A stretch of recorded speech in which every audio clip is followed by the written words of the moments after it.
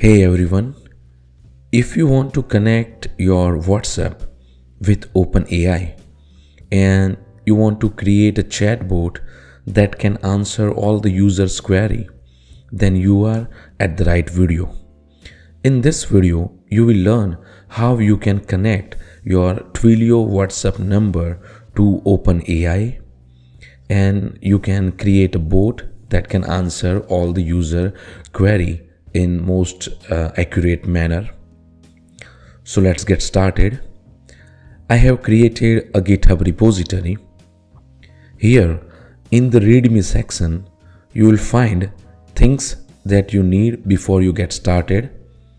First, you will need OpenAI API key.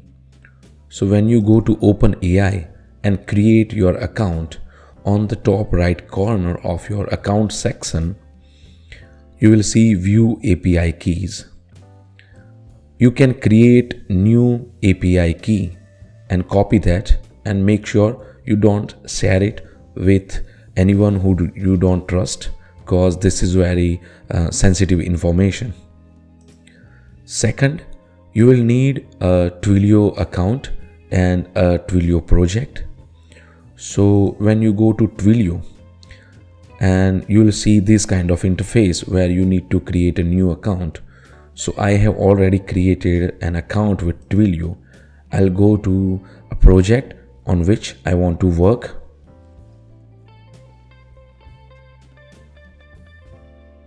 Here you will find account SID and auth token. Again, you don't share this information with anybody because it's sensitive information. And don't worry about this account SID. I'll be removing this project after this video. Here you go to explore products and then messaging section. Here click on try it out, send a WhatsApp message. Here you will see a number. Save this number on your WhatsApp account. You will be prompted by a code that you need to send before you start communicating with Twilio WhatsApp. Since it is a sandbox, you need to follow this procedure. Otherwise, if you have approved Twilio WhatsApp number, then anyone can communicate on that. So I'll head over to my WhatsApp. I have saved the number on my WhatsApp. I need to send first the code to activate communication. You can see the communication is activated.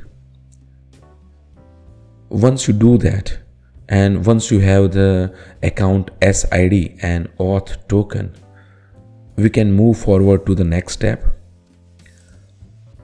You can have an API testing application, Insomnia or Postman, in order to check the local working, and ngrok to expose our local environment with internet.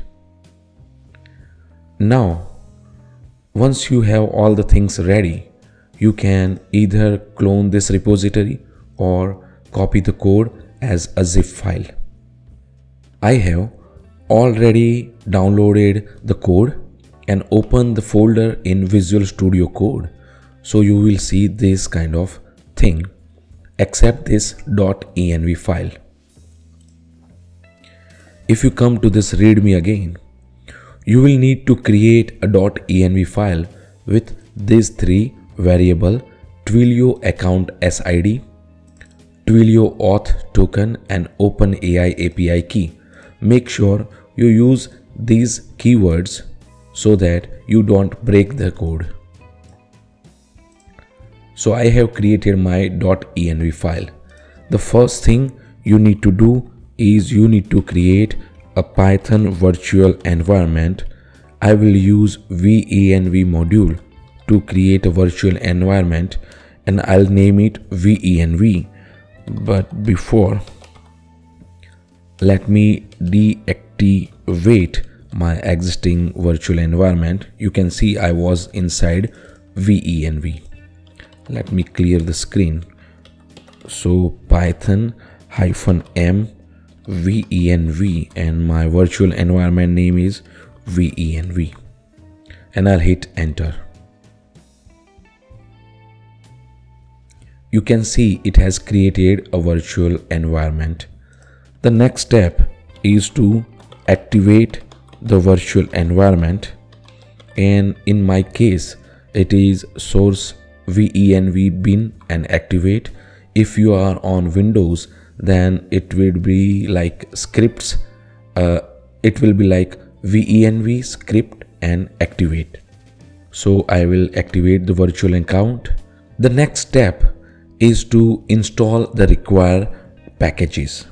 So I'll use pip install -r for requirement file, and I'll provide the requirements.txt file, and I'll hit enter.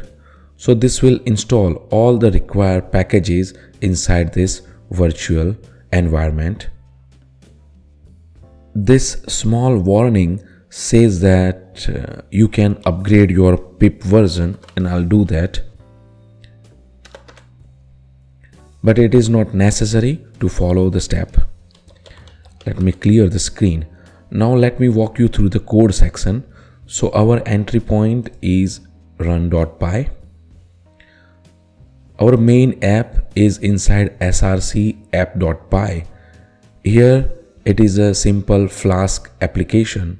We have two routes. One is home route, just to make sure that everything is working. Then this Twilio receive message route. Here Twilio will send its request whenever someone sends message on Twilio WhatsApp number. We will extract some parameter, make request to OpenAI, and then send the result back to the request of the Twilio. Here inside helper function, I have two files, one OpenAI. Here I have one function, text completion. This will call OpenAI, and this will generate response for user's query. Twilio API, here I have one method, send message.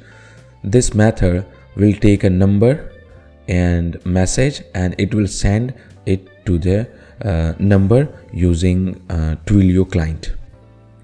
So this is it from the code side. Now let's start the application.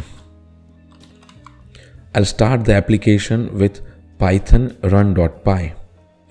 In case you are on a server and you want to start the script, you can start it with gunicon run and app.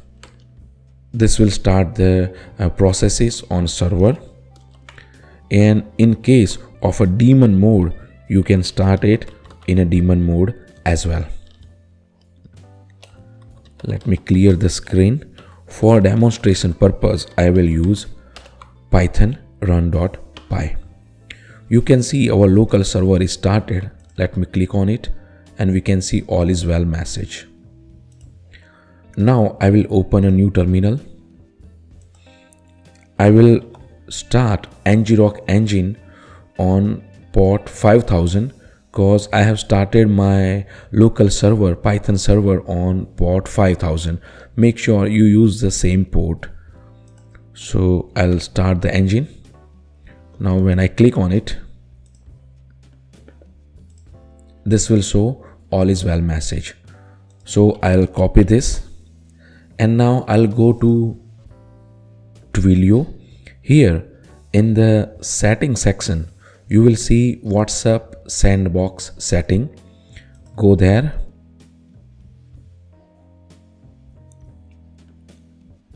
Here in the sandbox configuration, you will see when a message comes in. Here we will paste our URL followed by Twilio followed by receive message. So this is our route, and you can make sure that you don't have any typo. Let me copy this and Okay, let's make sure it doesn't have anything misspelled, and let me save this. Now when I come here and I say hi, this message will first come here on Twilio, then Twilio will send it to this Python Flask application through ngrok. We process it, we generate a response here, and then send the message back to the user. And you can see here that we have got a response.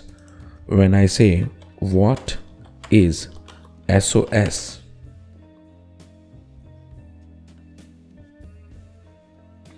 we find a response from OpenAI. Let's say, write me a tagline for my bike shop. Again, this will go to Twilio. Twilio will forward that request to this URL, which comes to here on ngrok, and ngrok will pass it to our local host. So I hope you now clearly understand how this works. I'm sure you have gained some knowledge out of this video, and if you do so, and if you download the code from my GitHub repository, please consider giving a star here, it helps. If you like my work on my YouTube channel, please consider subscribing to it, it helps. Thank you for watching. Peace.